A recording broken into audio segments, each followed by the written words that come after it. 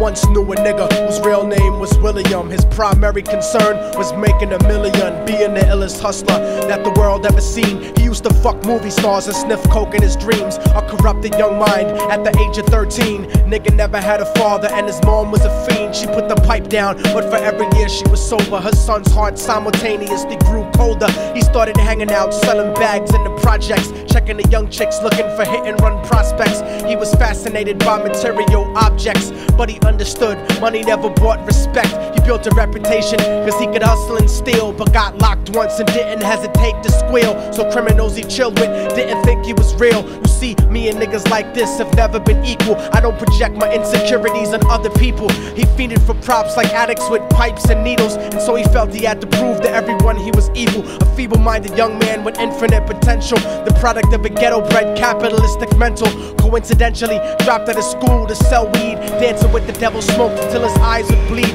But he was sick of selling trees and gave in to his greed.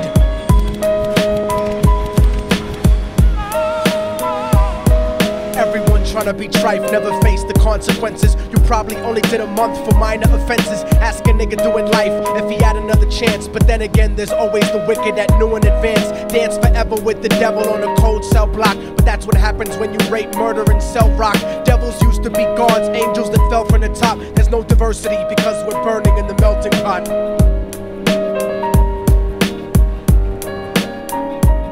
So Billy started robbing niggas, anything he could do to get his respect back in the eyes of his crew. Starting fights over little shit up on the block. Stepped up to selling mothers and brothers the crack rock. Working overtime, making money for the crack spot. Hit the jackpot and wanted to move up to cocaine, fulfilling the Scarface fantasy stuck in his brain. Tired of the block niggas treating him the same. He wanted to be major like the cutthroats and the thugs, but when he tried to step to him, niggas showed him no love. They told him any motherfucking coward can sell drugs. Any bitch nigga with a gun can bust slugs. Any nigga with a red shirt can front like a blood. Even Puffy smoked the motherfucker up in the club. But only a real thug can stab someone till they die. Standing in front of them, staring straight into their eyes, Billy realized that these men were well guarded, and they wanted to test him before business started. Suggested raping a bitch to prove he was cold-hearted. So now he had a choice between going back to his life or making money with made men up in the sight. His dreams about cars and ice made him agree a hardcore nigga is all he ever wanted to be. And so he met them Friday night at 2:45.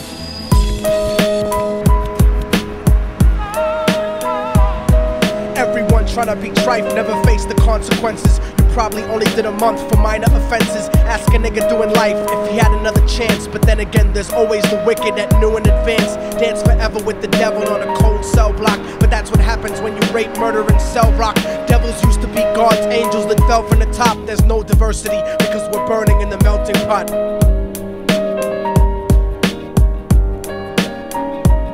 They drove around the project slow while it was raining, smoking blunts, drinking and joking for entertainment, until they saw a woman on the street walking alone, 3 in the morning, coming back from work on her way home. And so they quietly got out the car and followed her. Walking through the projects, the darkness swallowed her. They wrapped her shirt around their head and knocked her onto the floor. This is it, kid, now you got your chance to be raw. So Billy yoked her up and grabbed the chick by the hair and dragged her into a lobby that had nobody there. She struggled hard, but they forced her to go up the stairs. They got to the roof and then held her down on the ground, screaming, "Shut the fuck up and stop moving around." The shirt covered her face, but she screamed and clawed. So Billy stomped on the bitch till he broke in her jaw. Them dirty bastards knew exactly what they were doing. They kicked her until they cracked her ribs and she stopped moving, blood leaking through the cloth. She cried silently, and then they all proceeded to rape her violently. Billy was made to go first, but each of them took a turn, ripping her up and choking her until her throat burned. Her broken jaw mumbled for God, but they weren't concerned. When they were done and she was lying bloody, broken and bruised, one of them niggas pulled out a brand new 22.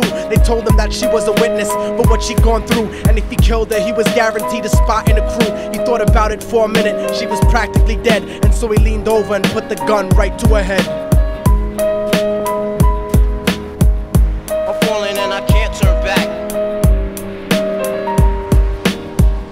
I'm falling and I can't turn back. Right before he pulled the trigger and ended her life, he thought about the cocaine with the platinum and ice, and he felt strong, standing along with his new brothers, cocked the gat to her head and pulled back the shirt cover. But what he saw made him start to cringe and stutter, cause he was staring into the eyes of his own mother. She looked back at him and cried cause he had forsaken her. She cried more painfully, and when they were raping her, his whole world stopped. He couldn't even contemplate. His corruption had successfully changed his fate, and he remembered how his mom used to come home late, working hard for nothing, cause now what was he worth? He turned away from the woman that had once given him birth, and crying out to the sky cause he was lonely and scared. But only the devil responded cause God wasn't there, and right then he knew what it was to be empty and cold. And so he jumped off the roof and died with no soul. They say death takes you to a better place, but I doubt it. After that they killed his mother and never spoke about it. And listen, cause the story that I'm telling is true, cause I was there with Billy Jacobs and I raped his mom too. And now the devil follows me